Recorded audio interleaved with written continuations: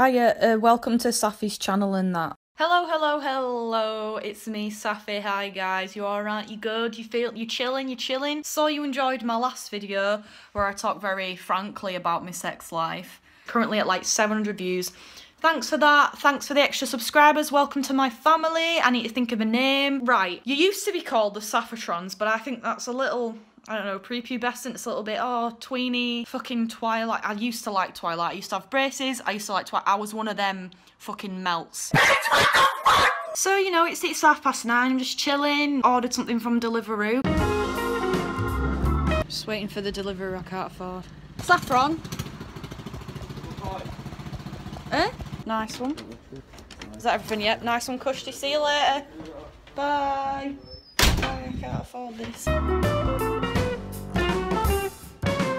It's this divide in society between the rich and the poor, the working class, the middle class, upper class, elites. So recently at university, just gone, I worked with some other people on a motion to introduce a working class officer. Didn't pass. Many assume that working class is merely an indicator of monetary income.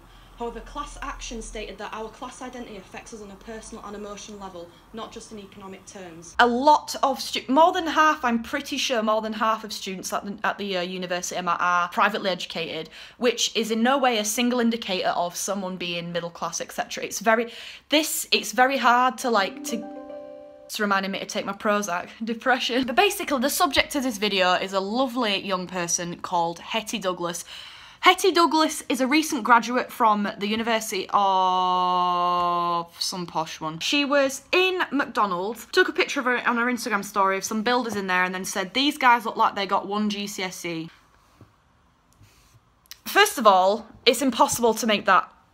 Fucking hell, why have I got a double chin? I'm trying to make important conversations and I just look like a fucking egg. Right, okay. So she looked at these people and made an instant judgment because of their profession. I read through the apology. It's, and I know people are gonna like sigh when I use this word, but privilege, right? She made a judgment, and bear in mind, she's been well known for appropriating like working class image. I noticed it a lot at university. There's been nights at my university that are chav nights, chav socials, where people will put fake tan on, put their hair up in a tight bun, have a baby doll in their arms and like tracksuits and that. So they're basically, they're trying to dress up to look like people who lived around me, the communities of people in estates. I lived in a council house, but why is that a bad thing? Why is that a joke? Why are people using that as a costume? A costume is inherently like a caricature of something. People can wear whatever the fuck they want, but when you're using it as a costume, that's one issue. But she's very rich, she's very well off. That's not an assumption I'm making, that's fucking said in these articles. And she's like dressing up like these people,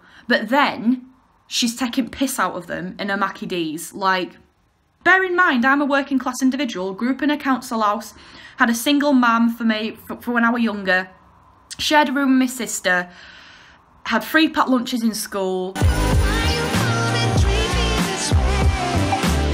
You shouldn't judge a book by its cover, and it's cliche, I know, but you shouldn't look at someone and make an immediate assessment. And who fucking cares if people don't have GCSEs? Why is that a bad thing? Just because someone doesn't have GCSEs doesn't mean they're stupid or lesser or not as good a person as you, or doesn't deserve that respect. That's just, oh, bullshit. But yeah, thank you so much for watching.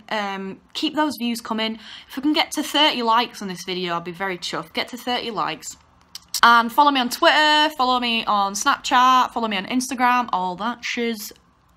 But yeah, thank you for watching.